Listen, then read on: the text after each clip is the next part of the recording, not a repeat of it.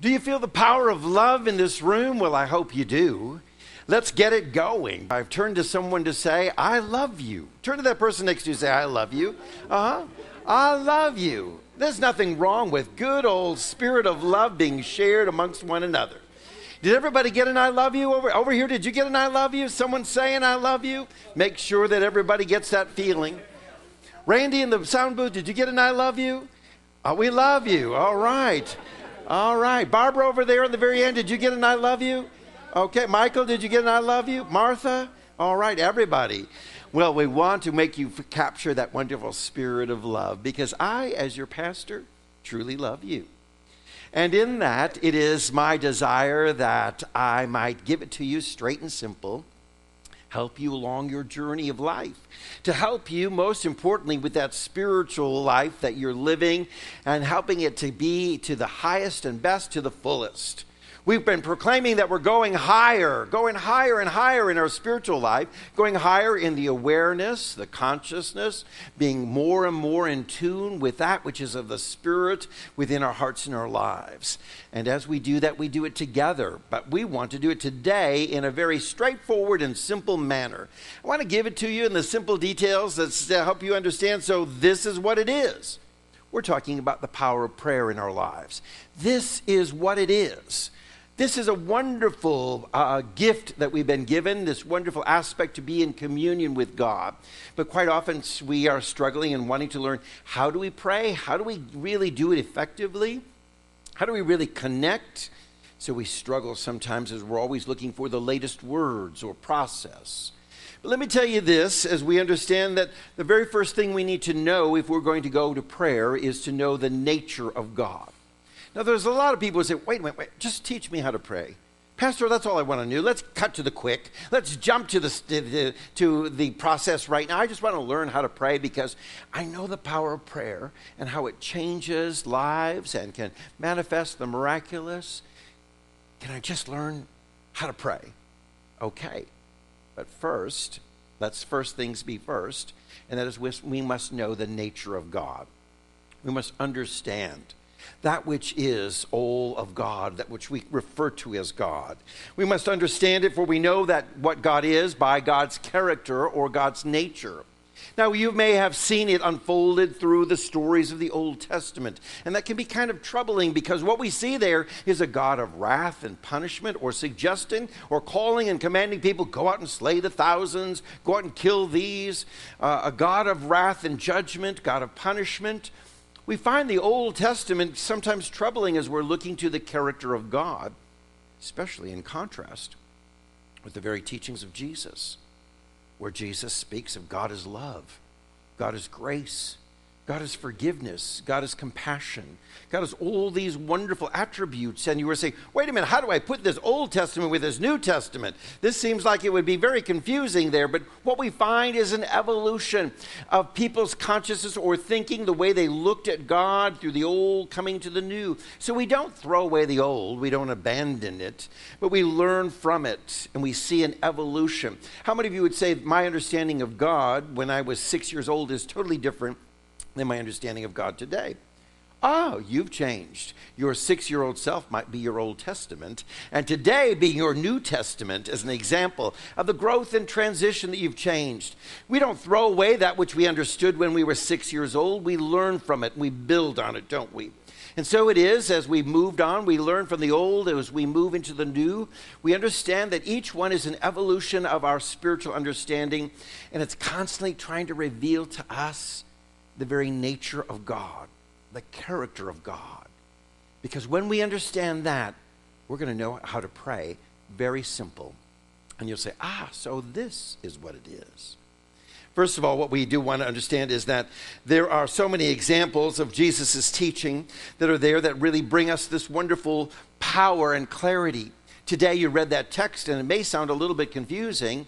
It says, when Jesus came to the world, he said, you have heard that it was said this way, but I say unto you, it's this way. You see, what Jesus was doing was building on those wonderful truths, insights of the past, and helping them to see with greater clarity. Oh, so many beautiful stories of the ancient truths of the Old Testament that were so powerful but needed to have new light shed on them so they might understand, what does this really mean for us? How do we really apply these things? Is it just law and rules and regulations, or is there a spiritual insight for us that helps us to be who we're called to be? Oh, the great self-help book. The Bible unfolds through Jesus' great teaching. You may have heard it this way, but let me explain. I'm going to tell it to you this way. I'm going to shed some new light and bring some clarity on you. So that's why we find the Old Testament maybe projecting a sort of character that seems foreign to that which is of the New Testament. But we're understanding here that Jesus had this great experience with God. And this is the beautiful example for us. His experience with God, and he learned to pray and to commune and to be in oneness with God in such a way that there were great miracles that happened through him. Here's the problem. We begin to be people who just read about Jesus, learn about Jesus, when he says and invites us to do as he did. This is one of the great understandings that we have kind of got clouded over, that Jesus was trying to say, I am here to reveal and to show you. I am the great example for your life. I am trying to show you this pathway for us. But our problem is the world hasn't always done as Jesus has laid out for us. We haven't always followed the very teaching and examples of Jesus. We've sort of gone on our own way and thinking, let's read about Jesus, let's study about Jesus, but let's do Jesus is the real call for our hearts and our lives.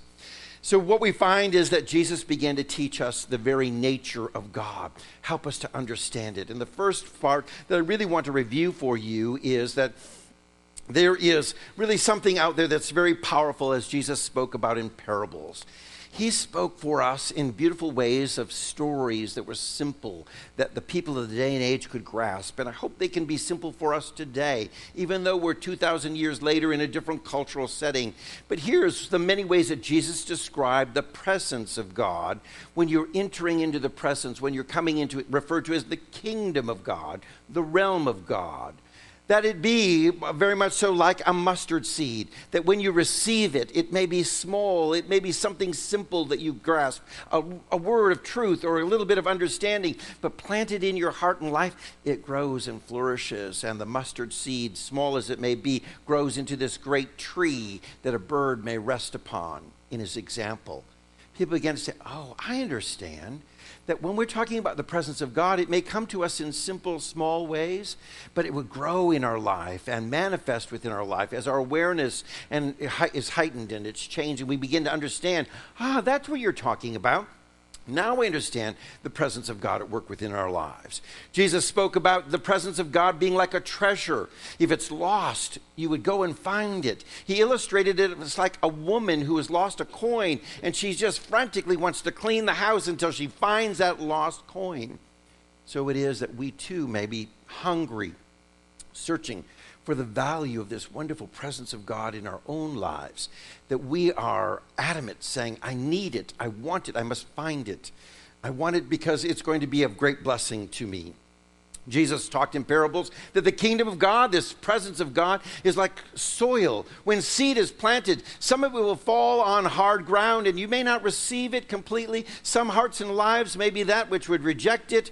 But oh, when that seed falls into the wonderful soil of rich, nurturing power and presence, that seed begins to expand and grow within our lives. He talked about the presence of God as leaven, in example, sort of yeast, that it causes things to transform and to rise, as we see in the example of yeast in bread. So it is that when the presence of God is within us, that we rise to our highest and best. We move, we are transformed, we are not the same as we were before. So consequently, you see the Old Testament one way, but as people begin to experience the presence of God in greater ways in their life, and each one of those stories is about people unfolding the presence of God in their life in new and greater ways, leads us to this New Testament time of Jesus describing exactly the character, the richness, the elements of God that we want to understand within our hearts and our lives. For the realm of God is this indwelling, us dwelling in God.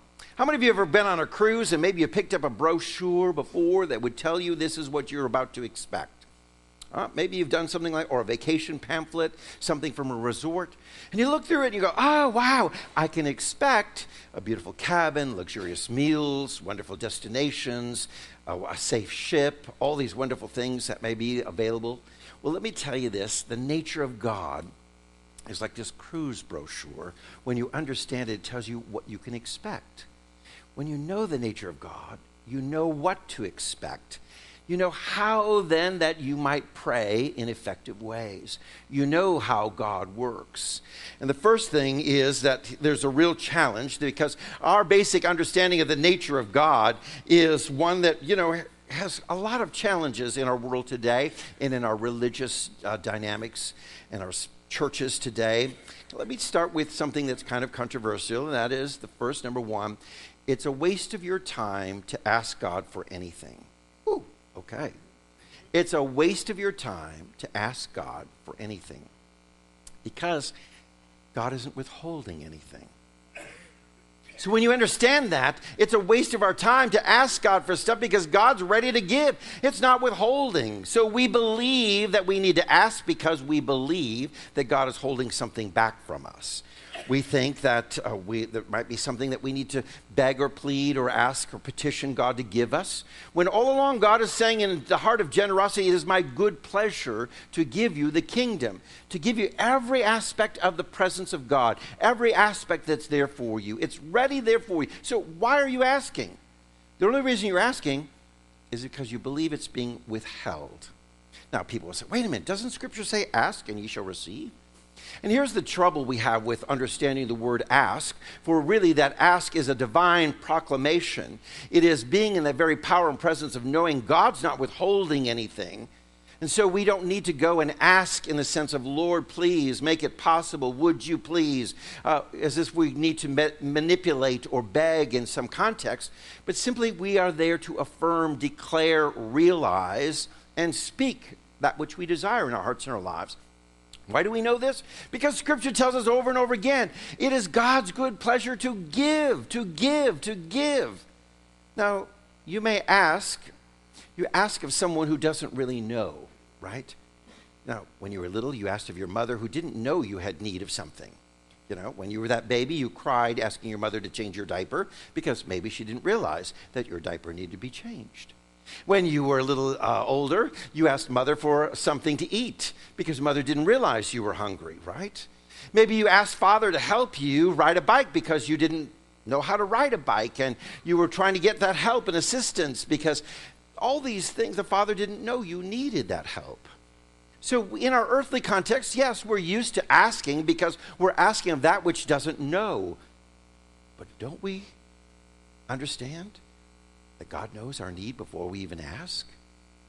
So if this is the divine principle that we're to live by, and we know the nature of God, that God knows your thought even before you thought it, that all that is of the universe of intellect already knows the needs and desires of your heart before you even ask.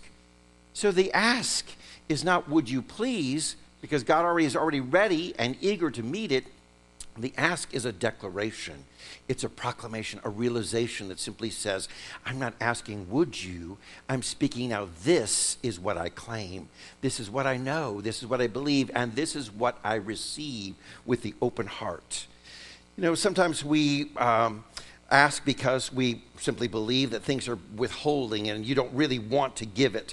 We ask for things that we believe are ours to claim and the things that are freely given, but sometimes we withhold because we think, oh, maybe God doesn't really want to give it to us. I play fetch with our dog Bailey, and he's been taught to retrieve and bring it back. But so often he really doesn't want to give it up. That's the real thing. So he is out there getting it, and we're playing the wonderful game, but you don't really want to let go of it, do you? You don't really want to. So it's like a tug of war and pulling it like, okay, so you're going and getting it, and you're going to bring it to me, but you don't really want to let it go. And sometimes we think the same of God. I can ask of God, I can beg of God, but I just don't really think that God wants to do this for me. I got to tell you this. The Spirit of God loves you so much that God is already wanting your highest and best. What is it you desire in your life? And I know a lot of us are struggling. We say, wait a minute, doesn't God have a special desire for us, our lives? If we were to only live by the desire like God had ordained, we would be puppets, wouldn't we? If God says, I've already desired for you that you are going to live in Outer Mongolia, and you, well, wait a minute, I don't want to live in Outer Mongolia, but oh, you don't have a choice. This is my desire for you. Oh, then you need to be a puppet of mine, and I will tell you exactly what my desire is, and you must do that. The desires of the divine are your desires. So when we claim those desires, when we welcome those desires, now, they're good and godly desires in the context that they have the highest and best, not only for ourselves, but for the world around us. God is there, not withholding anything, so we want to understand that. Because quite often we have to look around the world. Is God withholding oxygen from anyone today? No? So why are we not praying? God, give us some oxygen. How many of you have ever prayed, Lord, give me some oxygen? You know, every day you're breathing oxygen. Why? Because you already know the universe, all that is of God, is supplying oxygen for you. And so we don't pray for those things because we know that they're already given for us. Air and oxygen and life, the day or night. How many we pray, God give us day or God give us night? We know that they're coming every 24 hours. It's in a cycle. We don't pray for those things because we know that they're already given for us. What if we moved on beyond that and began to say to ourselves, I just know that the goodness of God is there for me. I don't need to ask in the sense of I don't have or a belief that God is withholding. Instead, I proclaim that I know that all these things are coming for my good. So if we know, number one, the nature of God is not withholding anything from us. Secondly, we've got this idea that God may be very condemning or judgmental because we read a lot about God's judgments in context. But when Jesus came to the earth to preach and was bringing about this revelation of the understanding and the clarity of who and what God is, he emphasizes over and over again the very character of God. I did not come to condemn. Wow. Jesus didn't come to condemn. Jesus, revealing the very essence of God, did not come in a spirit of condemnation. His very nature was that of love and forgiveness, empowering and seeing the highest and best. How many remember the story of the woman brought before the accusers, accused of adultery and going to be stoned? Do you remember that? How long did it take Jesus to forgive that woman? 2 days? No. 6 hours? No. How about 2 seconds? You see, he spoke out instantly. Was there a moment of contemplation? Should I condemn or should I not condemn? Should I bring out fault or not bring out fault? There was no question. For the very nature, the divine nature within Jesus that is teaching us by example is that forgiveness was freely given. Easy. How long did it take Jesus to forgive Peter who betrayed him? Did it take him a long time to say, I'm going to have some hard time getting over this. Let me think about it. I'm not so easy to really forgive or willing, ready. How about on the cross when he was between two thieves? And he spoke to those who were his persecutors. He said, Father, forgive them, for they know not what they do. How long did it take him to form those words? They flew out of his mouth. Do you understand the very freedom that God is expounding in the sense of freely given for you is the power of forgiveness, that there is no condemnation? If Jesus taught us we should forgive 70 times 7 and pray for our enemies, what do you think his God thought? Or the wonderful sense of divine within him? If Jesus is teaching this, he's speaking the revelation of God flowing through him. The condemnation is not there. It's not a world of guilt and shame on you and you're bad and all this kind of stuff. It's a wonderful world of great forgiveness. If God knows the desires of our heart, knows what we need before we even ask, God already knows that forgiveness is there before you even really need to ask. This includes, until we know that the nature of God is purely good, we have to really understand that that's the way we come to God. Until we really understand that fully, we're always going to struggle in our prayer life, that the goodness of God is there. Not the judgment, not the punishment, not the guilt, not the shame of God, but the goodness of God there. Imagine the response of those who hear Jesus teaching that the God they've been worshiping as desires no sacrifices. He was bringing clarity there, trying to help them to say that God requires no sacrifice. And that was pretty controversial. You can imagine, it's the teachings of Jesus is why they crucified him, because he was constantly bringing out something for them, constantly trying to say, wait a minute, this is what we believe, that God always wants us to sacrifice, and we must sacrifice and sacrifice and sacrifice to appease a God who's angry. And Jesus' words were, God finds no pleasure in your sacrifices. God finds the pleasure in the intentions of your heart, the expressions of that which is happening within your consciousness. Let me lastly say that as we understand the nature of God so we can pray effectively, is that we're not called to fear God. For fear indicates a lack of understanding of God. We say fear, but that text was offering us a respect for all the law and the spiritual rules and, shall we say, guidelines of the promises of God.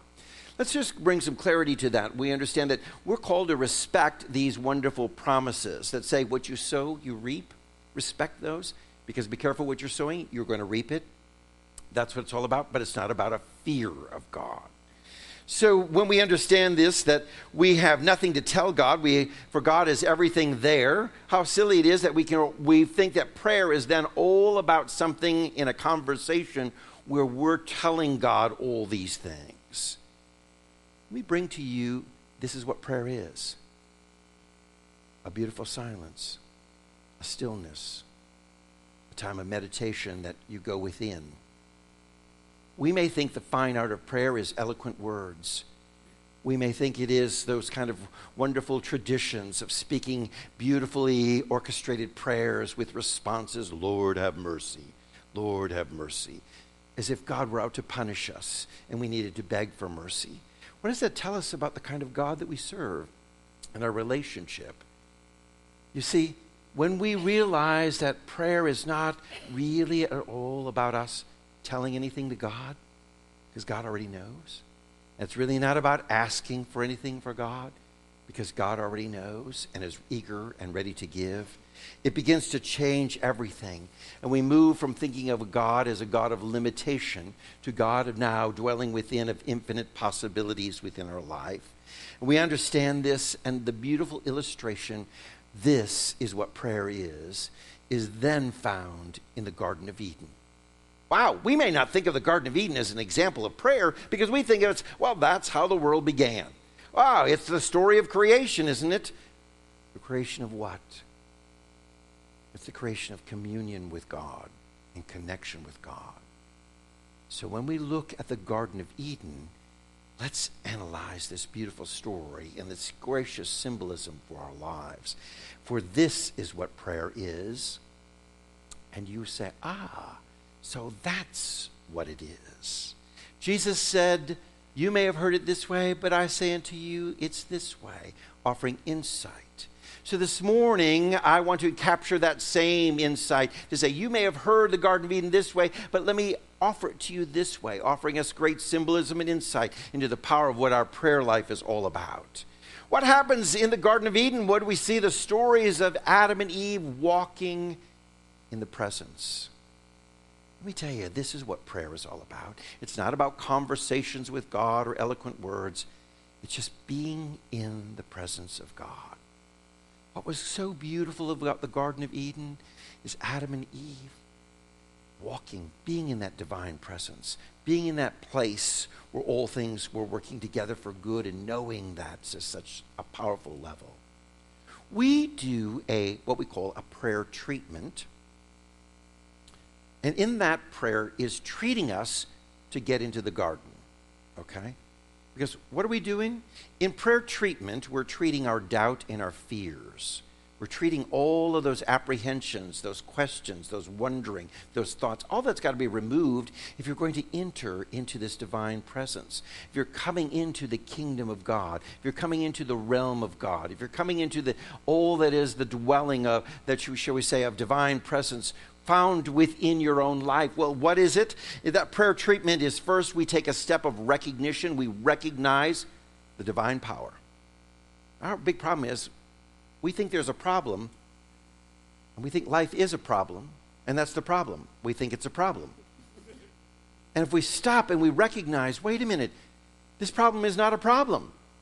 Because why? We recognize there's one power, there's one presence. It's all-knowing. It never leaves nor forsakes me. So what's the problem here? Right? There's no problem when we begin to recognize and we begin to treat that fear and doubt and questioning within our lives. We begin to speak it. And first, I recognize first and foremost there's one power, and that one power is the divine power of God. Everything else is the absence of that power. Evil only exists in the absence of good. Light is there and present. There is no darkness. But darkness exists in the absence of light. There's only one power, and that's the power of good, the power of God.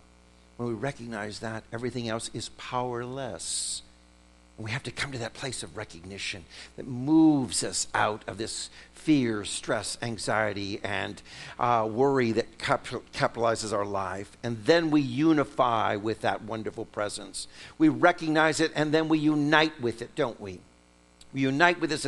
That presence is flowing through me. That one power is flowing through me right now. That one power that knows all good is flowing through me right now. That one power that's never leaving me nor forsaking me is with me in this moment right now. And we're so unified with it, we become one with that divine presence. And fear, stress, worry goes away. And you have to ask then, what's the problem? And in that moment, when there is no problem, you have the power to declare. Declare, this is what I see. All things are working together for good. I declare my healing. I declare my prosperity. I declare my blessing. For it is that which God desires to give to me freely, and I declare it. I declare it. I realize it. I embrace it, and I realize that this is mine right here and now. And then I move to a great gratitude and appreciation that says, the answer is already given. The answer is already there. I know it. I claim it. I live it. It's mine. I've spoken it. I realize it. And in that gratitude, then I release everything else. Worry, stress, fear. But I release that which I've spoken. And I release it to the universe, to all of God, all of this world to unfold. Because the Spirit has now said, aha, I know Paula's desire. She just spoke it. I know what Norma wants. She just spoke it. I know what Richard's thinking and what he desires in his heart. He just spoke it. Now, if God knows the desires of your heart, right, and is waiting for you to make that declaration, because is your desire to go north or south, east or west? Which is it? Because all are available to you. Is it to go up or down, left or right? All are available to you. For God has made everything available to you. It's your freedom of choice. So God is waiting for you to express that desire. What is it you want, Frank? Oh, now I know. You're going north, not south. I had south ready, but you're going north. Okay. I had east ready, but west was going. Okay. You wanted to go up, and I was going to go down. You wanted to go left, and I was going to go right. Whatever the Spirit of God says, I was ready for any of those desires of your heart. You just had to realize them, declare them, speak them. And that's what we look at the word ask. It's not ask in a sense of, would you please? It's the power of declaration, already knowing that the loving God is already unfolding things for us. What else do we see in the garden but that there was complete rest in the garden? I love this because you'll find that everything that they needed was provided there. In the garden, was there anything they needed? Did they have any word? Oh, excuse me, I got to leave the garden. I got to go out and get something. I'm going to run to the store and get something. I got to go get, no, everything was right there in the garden, already there for them, right? And everything is right there when you enter into the divine presence of God. Everything you need. Everything you need. Strength, peace, grace, forgiveness, patience, love, joy. It's all there. You don't need to leave that presence to go out and get anything. It's right there. Stay in that wonderful presence. To walk in that presence, to rest in that presence, knowing it's all there. And then the beautiful thing was they had this wonderful gift that was given to them. The Spirit of God says, while you're in the garden, and there's all these wonderful creations around, why don't you name them? And I love this because it's so symbolic for us. The power to name everything, to call it as you see it, to call out and name the experience is so beautiful, because that's the gift God has given you. Name the experience that you desire. I can't imagine, that as they went through the garden, I see elephant, I'll name this giraffe, I'll call this cow, I'll call this dog, I'll call this a mouse, But they were naming what they were seeing and naming the experience, and this is the spiritual symbolism of this great lesson for your life is, what are you naming your journey? What are you naming? What are you calling your day-to-day experience? How are you naming it? Because that's the realization that the good is there for you when you name it. I name my today good. My day is full of blessing. My day is full of great unfolding of infinite wisdom. I know that my day is full of God's love and grace and mercy. I name my day and I call it out forward. I name that this is exactly what I'll be experiencing. I call it out, and how powerful that is for us in the journey of our prayer life. Rest, be in that presence, be in the wonderful place where you name your experience. And lastly, get naked. I knew you'd like that one. Because in the presence is where you strip of all those barriers, you remove all those facades, you remove all of those things that may have been there that you think you need to look like or be. And you can be in that moment naked with no shame. I love this. Adam and Eve, naked, no shame whatsoever. Very proud of the birthday suit that they're in. Looking, feeling really good about it. And how about us having this spiritual nakedness that says, I have let go of every facade. I don't have to be something for God that, I am not. For God knows who I already am. I love the experience of coming out for me as an LGBT person. I had kind of dressed myself in things that I thought I needed to cover up who I was. Let me try to be straight. Let me put on some labels. Let me try to be something that I'm not. But then God might love me. Maybe God will accept me. Let me be put on piety and religion. And let me try to be really, present myself that I am a really honest and good person with full of perfection and no faults. And yet sometimes I had to strip myself naked and say, I am not that. I'm none of this. I am who I am. And I could be naked with no shame before God and just say, this is who I am. And you love me. And that's the divine presence. This is what prayer is all about. It's not about eloquent, fancy words. It's all about simply coming into a divine presence. Be still and know that I'm God. Be still and come into this garden of great peace. Be still and come into this place of Eden where communion was created, where people commune and rest and find this wonderful sense of oneness. Well, what is the word to commune?